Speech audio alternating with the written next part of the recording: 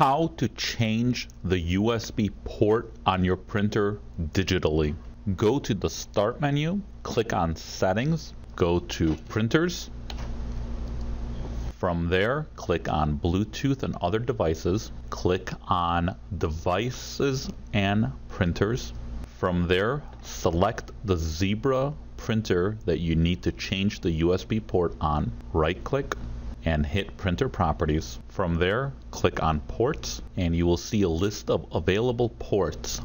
The ones that we will be manipulating are the USB ports. On this particular computer, only one USB port has been configured. On your machine, you will have multiples, and they will be listed as USB 001, USB 002, and so on.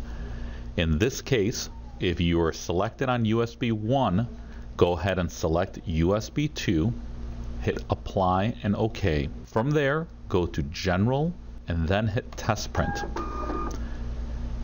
If the printer did not print anything, you have not selected the correct port. Simply right-click on the printer, hit See What's Printing, and you will have an item stuck in the queue.